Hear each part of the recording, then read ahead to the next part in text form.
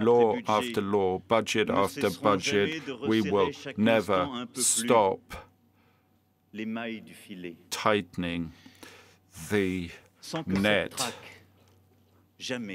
without this quest calling into question the liberty of the Republic for each citizen, without the struggle dividing the nation,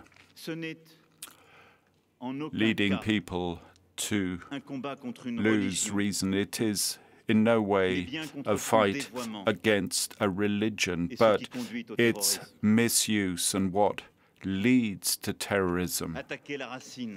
Attack the roots, the breeding ground where Islamist terrorism prospers, and its deadly purpose is equally vital. Teachers, public servants, volunteers are united in the most sensitive areas of the Republic to prevent, detect, act against radicalization. It's a long-term effort, always too slow, but an effort that is, there again, necessary, and we will yield nothing, quite the contrary. Give the resources, adopt laws, attack the roots.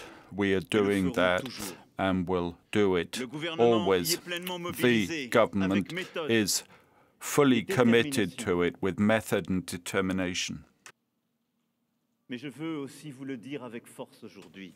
But I also wish to say this to you forcefully today. Institutions alone will not be enough. The administration alone and all government departments will not be able to overcome the Islamist hydra. No, it's the nation as a whole that must come together.